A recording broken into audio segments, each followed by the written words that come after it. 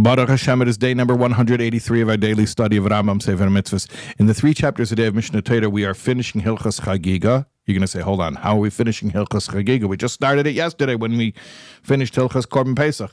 That's true, but Hilchos Chagiga only has 3 chapters. So we did 1 chapter yesterday, and now we're doing chapters 2 and 3 today.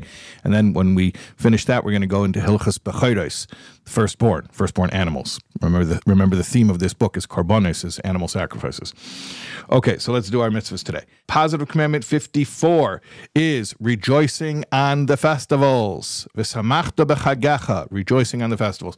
Now, rejoicing on the festivals means a lot of things that we can relate to, like eating meat and drinking wine, wearing new clothing, buying gifts for one's family.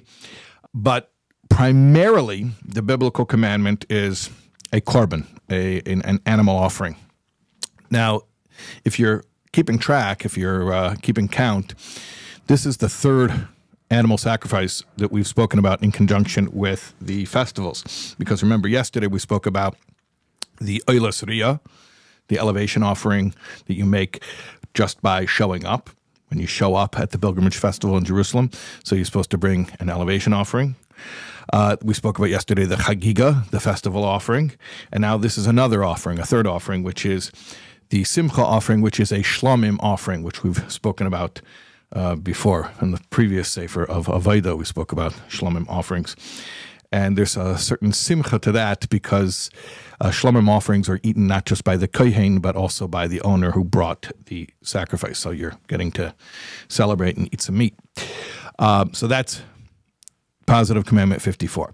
Negative Commandment 156 is sort of a corollary to a mitzvah that we learned yesterday. And remember, we said that when you show up in Jerusalem for the pilgrimage festival, you should bring your korbanos. So here's the negative commandment the prohibition not to show up empty-handed. And in order to not transgress, one has to at least bring the aforementioned Oilas Riyah and Chagiga, those 2 sacrifices. And of course, also, there's that 3rd korban we just mentioned a minute ago, the Shlomim. Okay, negative commandment 229 is not to forget about the Levi. When you celebrate on Yom Tov, you have to make sure to include him. Remember, we had back in Sefer Zroim, the book of agricultural laws, we had a whole thing about Hilchas Maasros, about the tithes. And remember, we give those agricultural gifts to the Leviim because they don't have their own land for farming. So they're very much dependent on us. So there's a specific prohibition when you celebrate, do not forget to include the Levi in your celebration. I should also mention our first commandment that we learned today, which was to rejoice on the festivals. It also mentions the Levi, as well as some other people who it's very important to remember when we are celebrating. It says, V'samachtu b'chagecha, rejoice on your festival, ata, you, uvincha uvitacha, your son and your daughter. Okay, yeah, that makes sense. V'avdecha v'mosecha, and your servant and your maidservant. Okay, they're part of the household. V'halevi, the Levite, doesn't have his own land to farm. V'hager, the convert, v'hayosem, the orphan, v'halmona, and the widow, asher b'shorecha, who are in your gates. These are people who are often overlooked or excluded, God forbid. And so in order to properly rejoice, you can't just rejoice with you and your household, but you have to include these people and make sure they are not, God forbid, left out. Next, at the end of Hilchas Chagiga, the Rambam talks about the mitzvah of Hakel. So let's do that. Positive Commandment 16 is Hakel.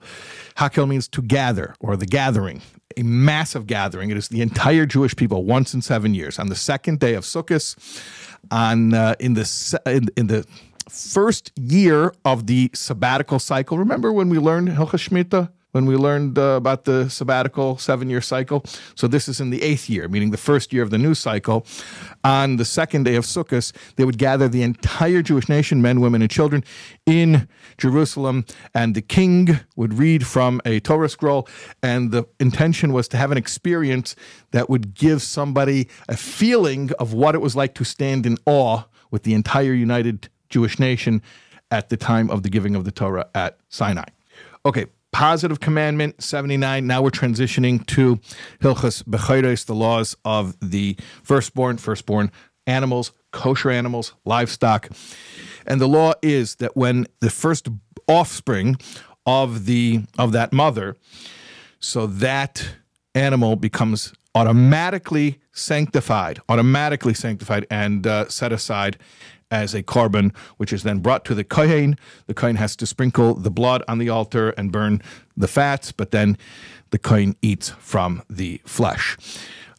It's important to know that this mitzvah actually, although we can only bring the sacrifice when the temple is standing, and even when the temple was standing, it was only done when the animal was born in the land of Israel, but the mitzvah still stands, even though you can't bring it as a sacrifice, even outside of the land of Israel, and even after the temple is not currently standing, which means, and we don't really encounter this in our lives, but when Jews were more Jews had agrarian lifestyles, you would sometimes see a becher walking around not being tended because it's not your personal property. It's sacred, and you're not allowed to get any benefit from it, and you can't shear it or anything.